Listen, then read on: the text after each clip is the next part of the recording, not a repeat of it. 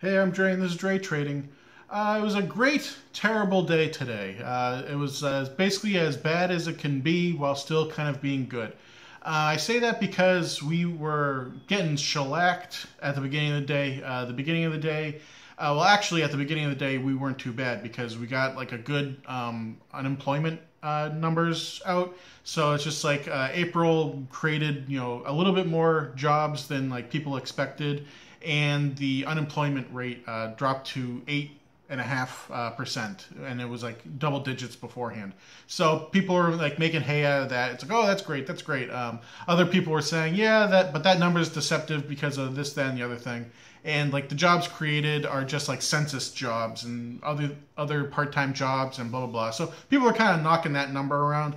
But it was still like a good number, and the Dow actually was pretty green at the beginning of the day, and then everything just started to tank, and it was basically starting to look a lot like yesterday.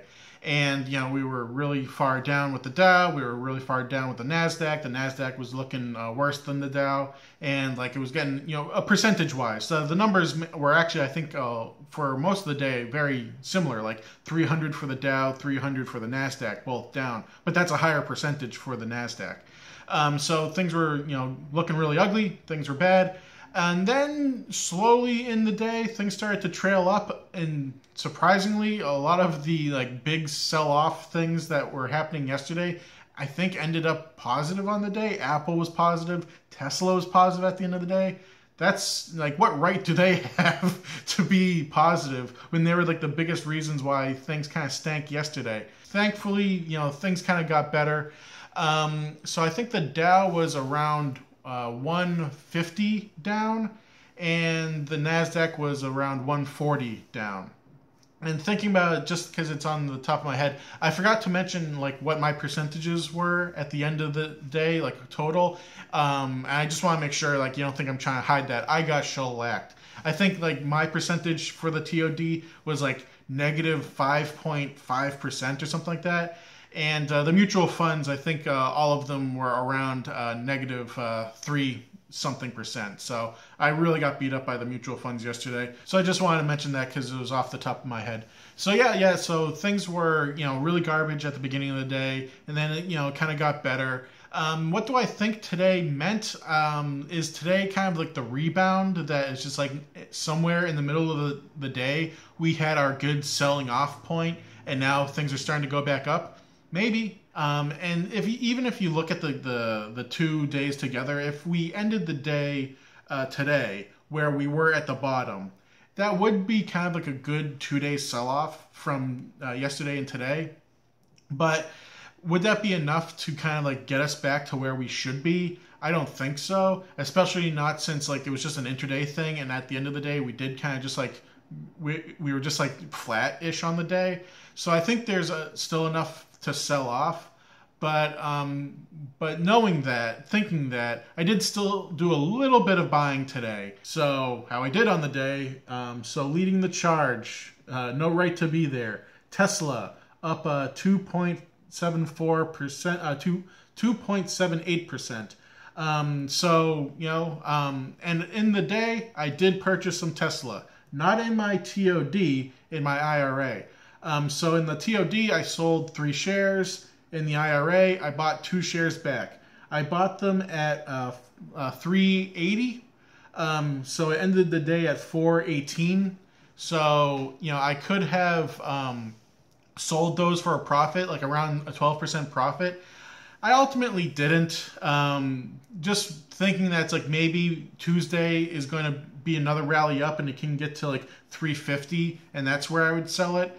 But I looked after hours, Tesla's tanking, so, I should have probably sold when it hit like 420, but whatever.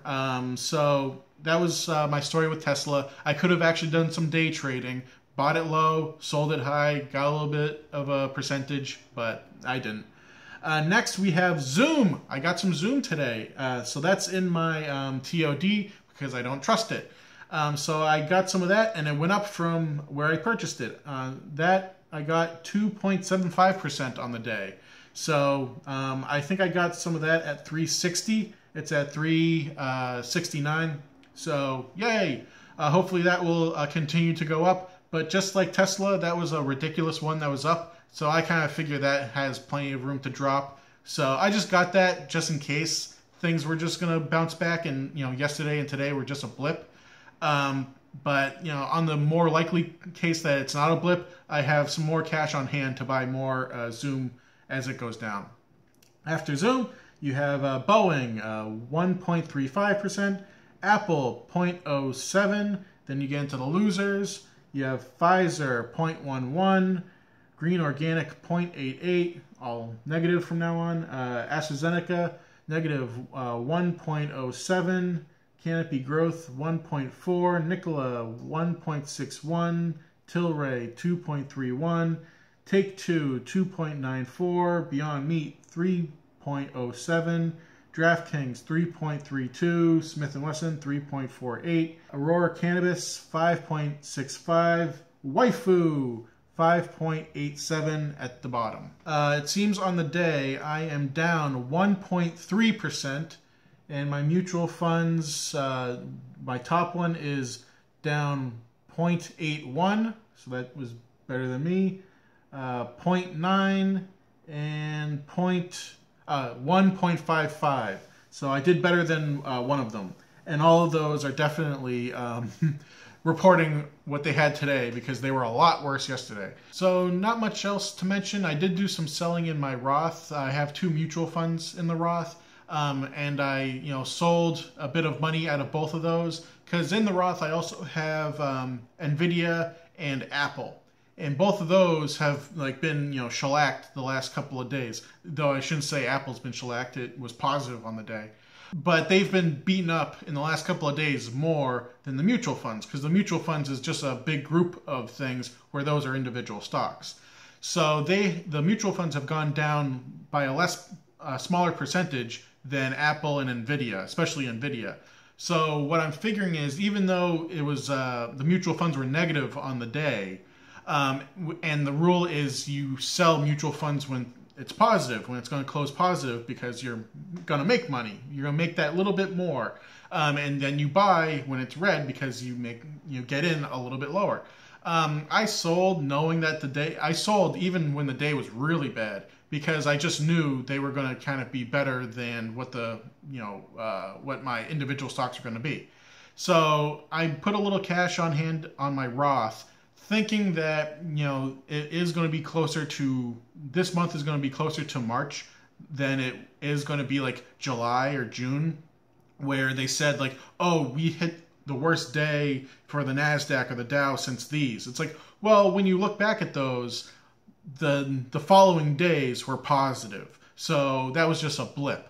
I don't think this is going to be a blip. I think September is going to be a bad month. I don't know if it's going to be as bad as March, but I think it's going to be bad. So I put some cash on the side to be able to buy, Apple and Nvidia lower in my Roth. And like I said, with my purchases in my TOD and my IRA, I got into things that I cared about. I got a little bit into Tesla. I got a little bit into Apple, with things being lower. I got a little bit into Zoom in my TOD.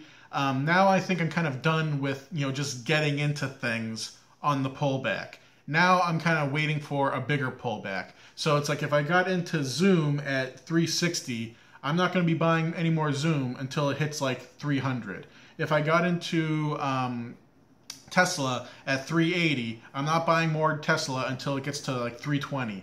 Apple, maybe a smaller buffer in between things, just because Zoom and Tesla, they kind of went up ridiculously with no good reason, kind of. So that's why I'm going to wait for a bigger buffer for them to buy again, because they have kind of more of a percentage to fall. Apple, even though it's been good percentage-wise, that's a normal, trustworthy stock. So you think the buffer of them not going any lower is higher than with those ones. So Apple, I think I got some at 121. I probably won't get it again until it gets to 100. So I'm going to be waiting for things to come down lower in price to get things at a better deal. But if I'm completely wrong on that, if it's going to be a blip, if next week, it's almost like last week's, type of numbers where it's just Tesla goes up 5%, Apple goes up 3%, and it's just like off to the races until the end of September. And like this was the only buying opportunity. I'm okay with that. There's still plenty of things low that I can use that cash to. I can buy airlines, I can buy cruise stocks, things that haven't been like ridiculously good like in the last couple of months. So it's not going to be the worst thing in the world if this is just a blip and I put cash on the side. But it will be very good if this isn't a blip and I put cash on the side. So that's my thinking with that. And really nothing else to mention besides that. I mean, the only type of thing that they were talking about, like on CNBC and whatnot, that wasn't just like about like the whipsaw of what today was just a little bit of political stuff. I guess almost they had to, just because of the jobs reports and stuff like that coming out. But they were kind of talking about, it's just like with the good jobs report, with the bad stock market, and this was like when the stock market was really bad that they were talking about this. Does that encourage or discourage either side from coming in together to do some sort of bill for like the stimulus things and stuff like that? And they were kind of like wishy-washy and not really answering that question. One of the things that is going to be happening is there is going to be one of those bills that's like keeping the government open. So, the big question is like, are they going to attach the skinny bill or whatever for like, all this economic stuff? Are they going to attach it to that bill? Because that's kind of like a must pass type situation bill type thing, even though they've let those things kind of go on for months. That's like the last bill before like the election. That's kind of like a we gotta do this type thing. So a lot of people are saying it's like if they don't attach it to this thing, it's not going to get done. This like stimulus bill and stuff like that. I'm kind of hoping that they do. I'm kind of hoping that they do put it together, just because I want some sort of bill to be done. And I am kind of the mind of keep the government shut down. I'm not too big of a fan of like the government doing stuff. So it's just like, yeah, I don't care. You guys be shut down. Like other people aren't getting a paycheck, so you guys shouldn't be getting paychecks. But I don't know which side is going to be for that or against that or pushing whatnot, or if anything's going to be passed either with the government bill or the stimulus bill. But that was like something that they were kind of talking about. And that's basically it on the day. It was kind of an okay day compared to where it could have been. And we got Monday off, so it's going to be a long weekend. More news to come out to interfere with stocks and stuff like that. And we'll have to see what next week brings. All right.